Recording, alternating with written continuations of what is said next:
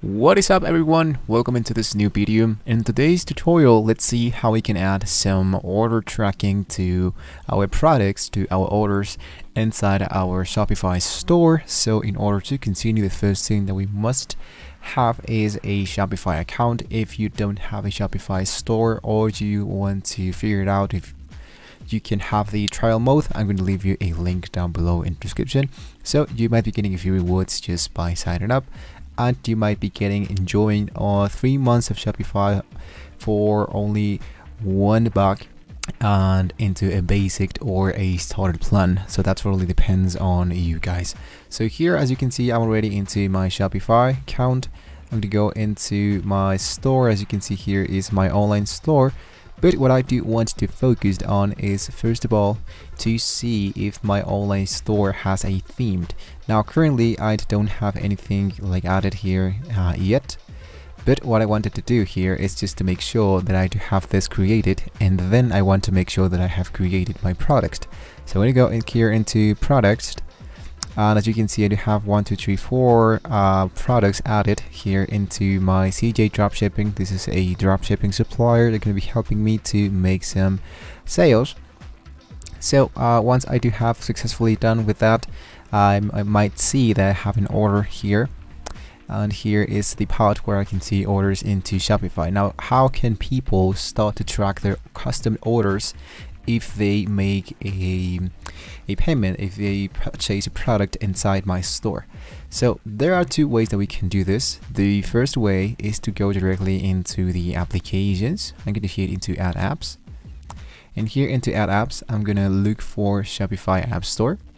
Here into the Shopify App Store, I'm going to look for order tracking.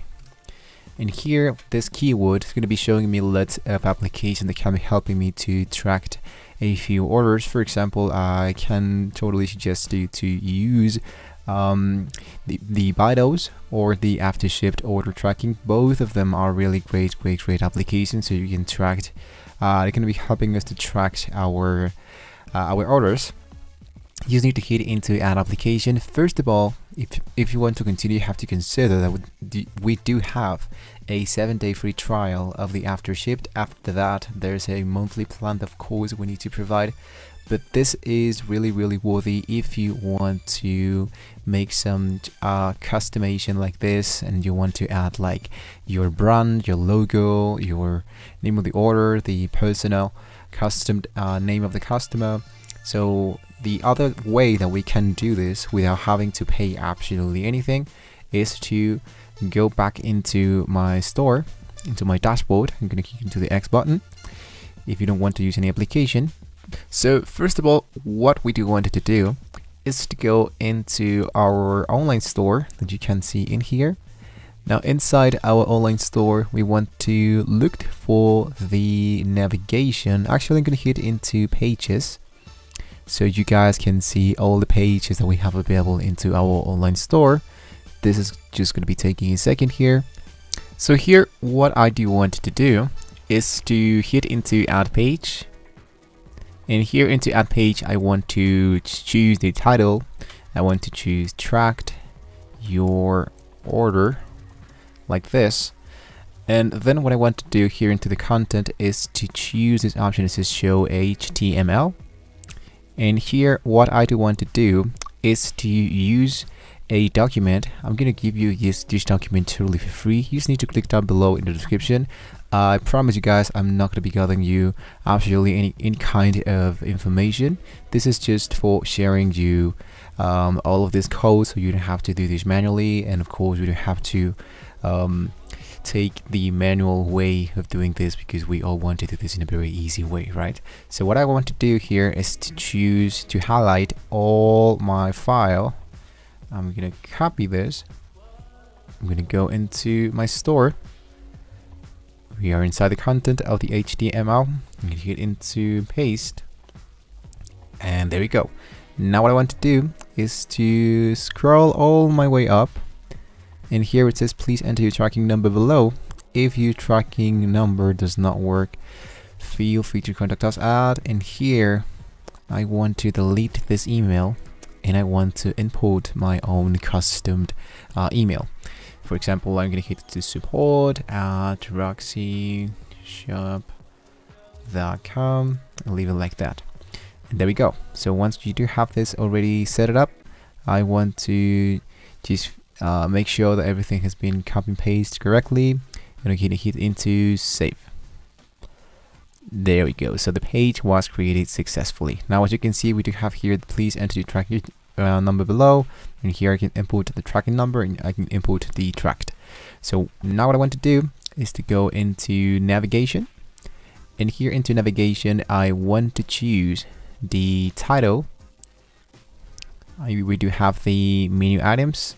I'm going to hit into add menu, and here I do want to add the menu item. I want to add the tracked your order, and here I want to choose my menu, my sidebar menu. So if you don't see that in here, you can always go into cancel, and here what I want to do is to put track your order.